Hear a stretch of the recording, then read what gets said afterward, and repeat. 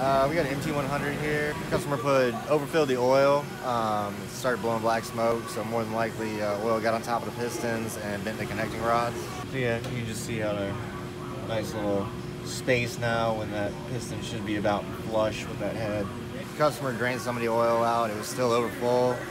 Ran a compression test, so our compression was down in the number 3 cylinder and number 1 cylinder. Pulled the head off.